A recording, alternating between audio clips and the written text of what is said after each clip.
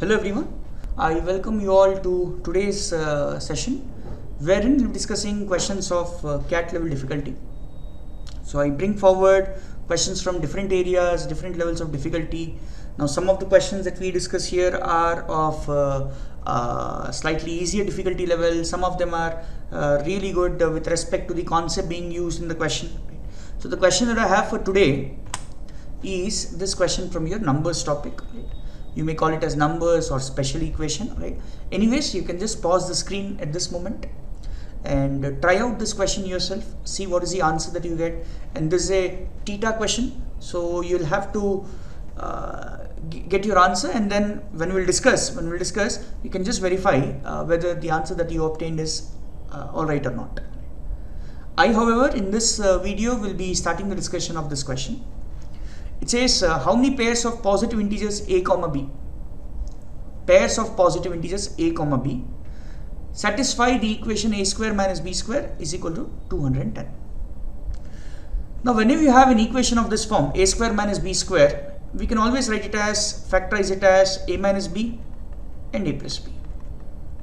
See, the reason why we are doing this is when you have a pair of factors like this, because 210 being a natural number, right, can be written as product of two natural numbers or two integers in only a limited number of ways. Right? Because he says a and b are positive integers, so 210 can be written as product of two positive integers in a limited number of ways. Right? What will be those ways? We can just count them on manually also, or there are some methods that we have in numbers topic for counting them all. Right? But before we solve this question, I would like to take up a general discussion of this kind of questions. Look at this.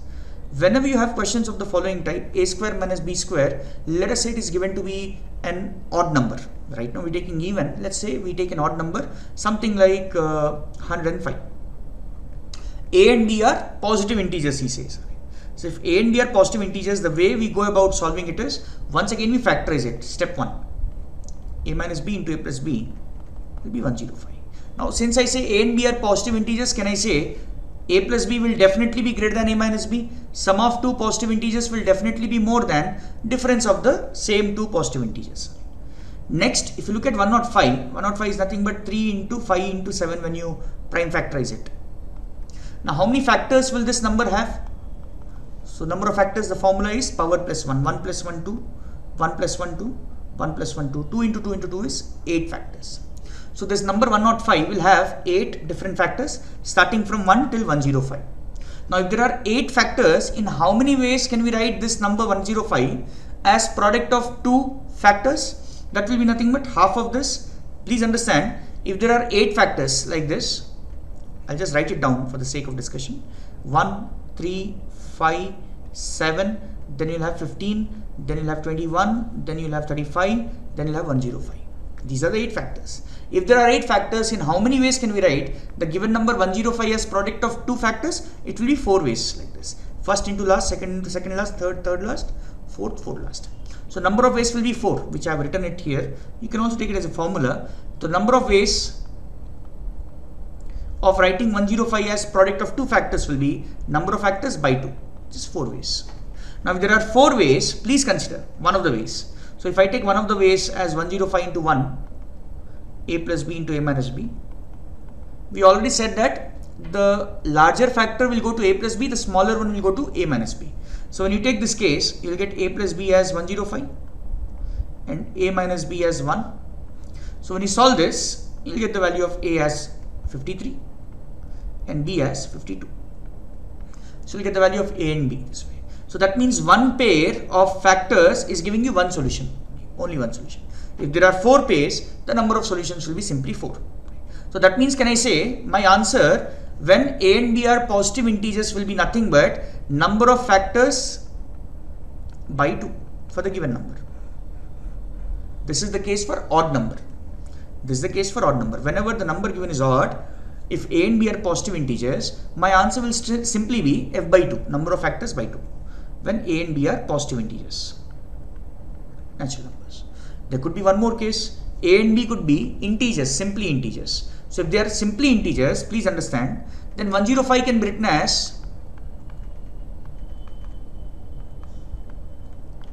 I'm just writing all the cases. Not just this, if they are integers, we can also write them as negative sign, right? Negative sign. So that means my number of ways will be nothing but equal to number of ways of writing a given number as product of two integers will be nothing but equal to number of factors, 8 ways. There will be 8 ways, 4 positive factors each of them and 4 negative factors each of them. Now again here, if you take one of these pairs, consider one of these pairs. So this will give you how many solutions? A plus b equal to 105, a minus b equal to 1. This will give you one solution when you solve it, right? But we could also take the other way around, because a and b are now negative integers also allowed. So when you solve it, you will get some other value of a and b. So that means one pair of factors here are going to give you 2 solutions. And if there are 8 pairs of factors like this, overall you will get 2 into 8, 16 solutions. So that means if a and b are belonging to integers, then my answer will be number of factors double of that. So number of factors is 8, double of that, 2f, if a and b belongs to integers. This is the case when the number given to us is odd. Now what about the case when we have even number? Let's consider that also. Say a square minus b square is given to be as let's say 120. Say 120. So how many solutions will be there? A and b are positive integers first. So if they are positive integers, we can write as a minus b into a plus b is 120. Okay, keep listening. Product of two integers is even. That would mean what? At least one of them has to be even. And say if I take a plus b as even, sum of two numbers is even, then the difference is also even. So that means effectively speaking, can I say if this number is even, the other number has to be an even number? Yes. So if both have to be even, what we may do out here is, we can write this a plus b as some 2k1, and also note that a plus b should be bigger than a minus b, 2k2. Cancel out these 2's, it will go 30 times. So k1 into k2 will be equal to 30.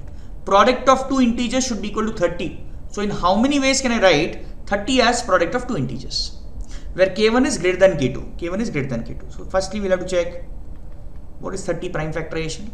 So thus number of factors will be 8, and if number of factors is 8, number of ways can I say will be 4, 8 by 2. So just for you to be sure, what are the ways that we get here? So 30 can be written as 30 into 1, k1 is 30, k2 is 1, or 15 into 2, or 10 into 3, or 6 into 5.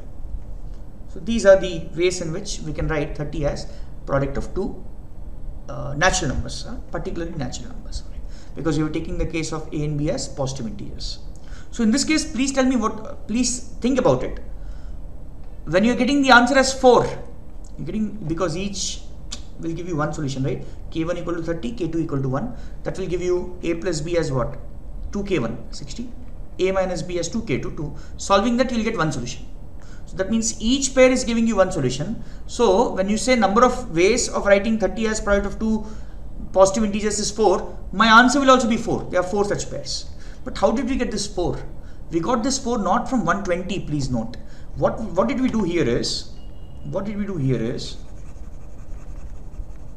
so a square minus b square equal to some even number n.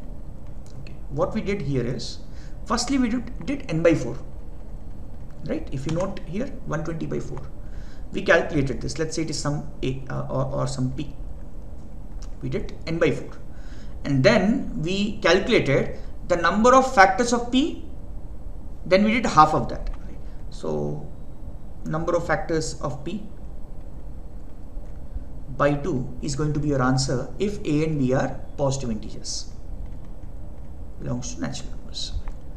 Now what if a and b belong to integers simply? So if they belong to integers, just like the previous case here also,